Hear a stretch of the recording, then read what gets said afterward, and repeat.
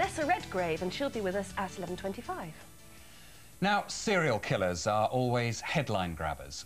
But what drives a man or a woman to murder repeatedly? To try to answer those questions, we're joined now by criminologist Colin Wilson. Good morning to you. Good morning. Colin, who invented the term, actually, serial killer? A man called Robert Ressler in the late 1970s. He was a member of this team at Quantico that you may remember in Silence of the Lambs. Yes. The FBI team. What makes a serial killer different from a mass murderer, then? Oh, simply that serial killers tend to kill one person after another. A mass murderer might kill a lot of people together. But secondly, it's all sexual. Mass murderers might be like Landru, you know, the French poisoner who killed women for money. But serial killers tend to be sexual killers. It's nearly always sexual, yeah. OK, you've written loads of books on this sort of thing. Why the fascination for you?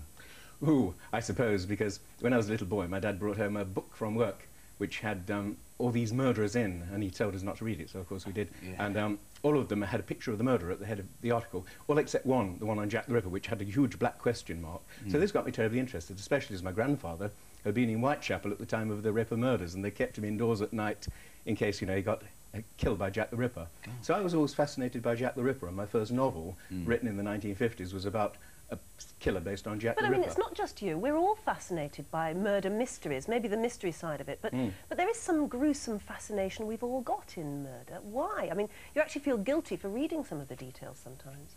I suppose so. I mean, the Elizabethans used to be the same. They used to go along to watch people being hanged and then buy pamphlets about their lives. But also, I think it's due to the fact that when you see somebody really involved in some horrible murder and about to be hanged or go to prison for life, you have this sort of feeling, thank God that's not me. And you suddenly get a feeling of the value of your own life, which very frequently you don't get. Right, let's see a few examples of people that, you know, have hit the headlines for a series of murders they've committed. Here we are, for instance, this is Beverly Allitt, isn't it? Here, can you see that? It's just behind you, there you are. Yeah. Now, what sort of made her into a serial killer? Well, that's a completely different type of thing. She's not really a serial killer in our sense of the word, because she did it out of a desire for attention. She had this kind of syndrome called Munchausen syndrome, which means that, you know, you badly want to be noticed all the time.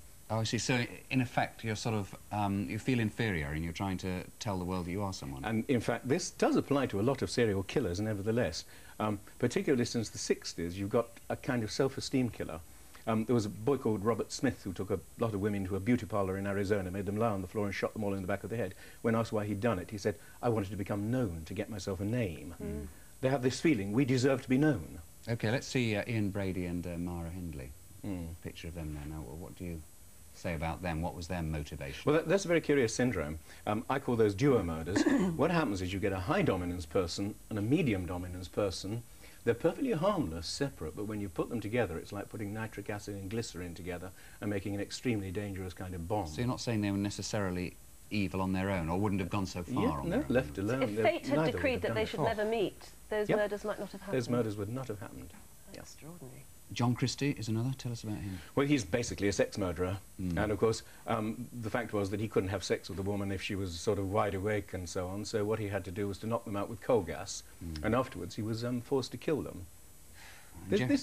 Go on. It's simply a new kind of syndrome. You see, sex crime only began in the 19th century, believe it or not. Surely not. Surely it's always been there. No, it hasn't always been there. What's causing it? With the Jack the Ripper murders in 1888 were the first sex crimes in our modern sense of the word. They just did not exist before that, because people killed for economic motives, not for sex. In the Victorian age, you could sort of pick a prostitute up for sixpence. You know, there wasn't need to murder for sex in that way.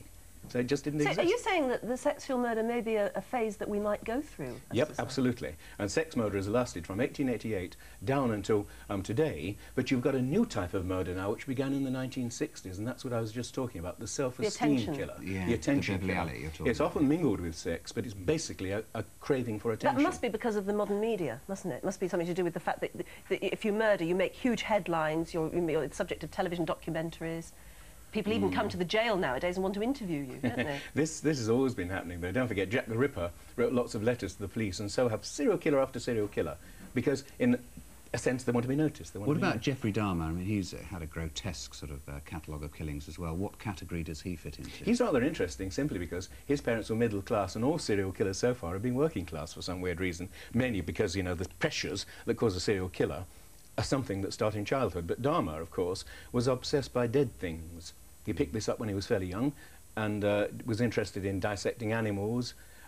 sexually frustrated, utterly miserable with his family. His mother and father fought like cat and dog all through his childhood. He was ignored by his parents and so on and so forth. And so finally, this kind of explosion.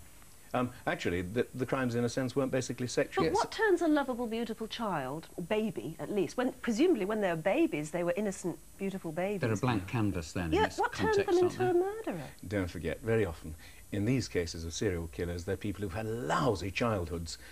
Very often, for example, they had bad blows on the head. The number of serial killers who had brain damage through bad blows on the head is enormous. They've often been sexually assaulted as children. They've often had a really lousy upbringing, half-starved and so on. So you don't think a murderer is born? No, although there's often a predisposition there, I'm pretty sure. A weakness, maybe, that then something happens later in life. There's a kind of, it's almost, you might say, a basic nastiness about some of these people.